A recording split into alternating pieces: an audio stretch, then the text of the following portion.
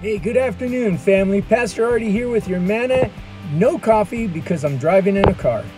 Well, I actually stopped the car. I'm not driving right now. Hey, I wanted to talk to you about, do you trust in God completely?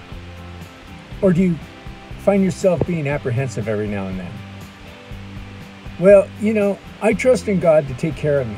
Now, I know that there's a lot of things that can happen in our lives. We can have good years, we can have bad years, we can have down years, we can have so-so years. But you know what? Overall, God takes care of us 100% of the time. I just got done at the doctor and I was encouraged by what I heard from him.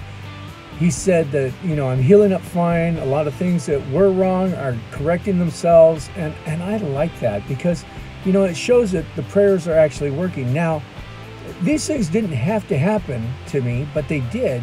And it kind of reminded me of that scripture where the Bible tells us that Satan comes but to steal, kill, and destroy. Since he can no longer go to God and say, well, I want to tempt Pastor Artie, he's going to use other things. He's going to use my health. He's going to use things, the funny thing is the surgery was caused because of a bacteria. I didn't wish for that to happen to me. It just did. And I wound up having to have the surgery. But you know what? I was so blessed by what my doctor said. He goes, you got a great outlook on life. And I said, why not, Doc? Because I'm a Christian and I'm a pastor. I love telling people it's going to be all right. To coin a phrase of a song, it's a new day. And it is a new day. Because God has got you in the palm of his hand. And it says that which he holds on to, nothing can snatch it out. Nothing, not even Satan, can snatch you out of his grip. If Christ lives on the inside of you, that takes care of the inside, right? And if he's omnipresent everywhere at all times, he's around you, he's protecting the outside of you. So there are only two sides to every argument, the inside and the outside, or the good and the bad. So he's already taken care of you. What are you worried about? You see, even in the hospital, I wasn't worried. One of the nursing supervisors that came to talk to me, she has her degree in psychology. She tried to see if I was doing okay, if I had any post-traumatic stress or post-operative trauma. And I sat there talking to her, and we actually wound up talking about her marriage. And I was counseling her.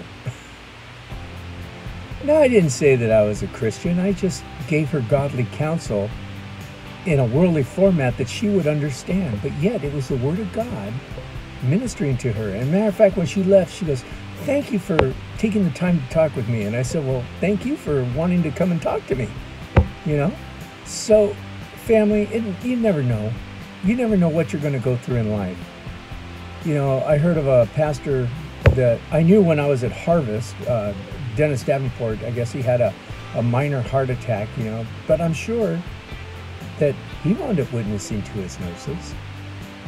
These are nothing but little bumps in the road. And Christians, we don't hit those bumps of the road at 150 miles an hour. We slow down to a crawl because we never know who we're going to meet going over the hump. Today, family, if you're worried about things that are going on in your life and you're like, why me, God? Well, I got news for you. Here's one. Why not you? Maybe God's doing it for a reason. Even though this world is out to steal, kill, and destroy you, God's purpose is that you have life and life more abundantly. May you have a blessed day. Linda and I are praying for you. Remember to lift her up in prayer. She's got a cold. So just remember to pray for her that God will bring healing to her in Jesus' name. And we love you guys. The rest of the staff here at Rock, we're praying for you, and we hope you have an amazing rest of the week. It's Friday tomorrow. You made it. God bless you guys, and I'll talk to you real soon. Bye.